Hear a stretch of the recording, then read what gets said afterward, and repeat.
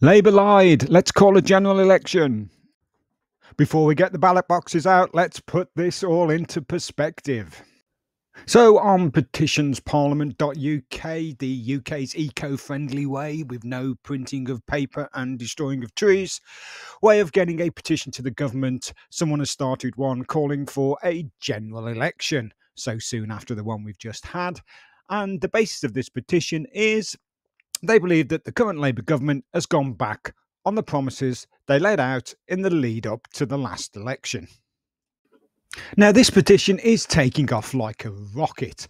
Just in the 35 minutes I've been putting this together, it's gone from 600,000 signatures to well over 760,000. And talking about rockets, there's one man also very interested in this petition.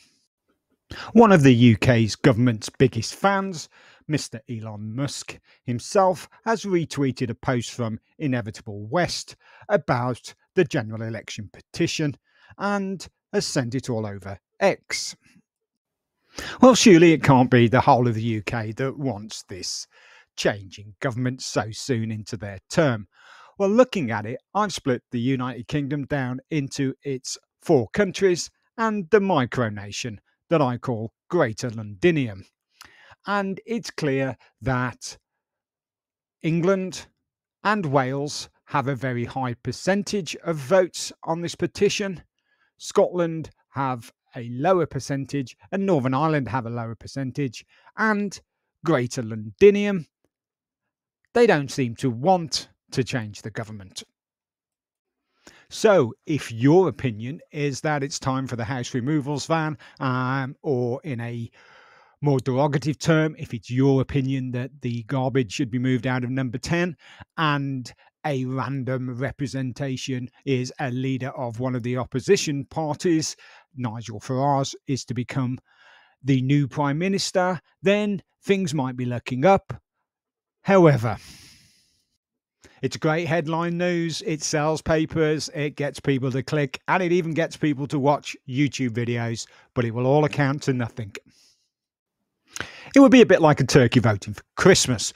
What you've got is the only person who can really call an election within the 5 years of this term of Parliament is the Prime Minister, and he's not going to do that even if 10 million people vote or sign the petition. The petition will put pressure on the government and basically tell people what they think of them. However, with a majority that Labour have of 410 in the current Parliament, the only way an election can be forced is if there is a vote of no confidence from the UK Parliament. And that would, again, very similar to Keir Starmer calling a general election, would be like a turkey voting for Christmas again, because a lot of the Labour MPs would have to vote with all the opposition parties and assume that all the opposition parties want to risk their seats in another general election to actually pass a vote of no confidence in the government, which would require them to resign and hand over control of Parliament to an opposition, which wouldn't happen, or would force a general election. Well, thanks for watching and thanks for clicking and thanks for putting up with my great graphics and boring monotone voice.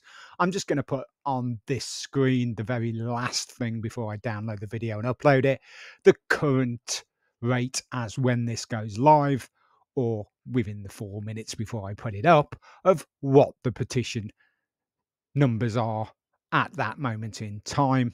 If anyone has any comments, please keep them nice and safe and YouTube friendly. And thanks again. You don't have to subscribe. You don't have to do anything because I'm going to keep doing these videos anyway. Thanks very much.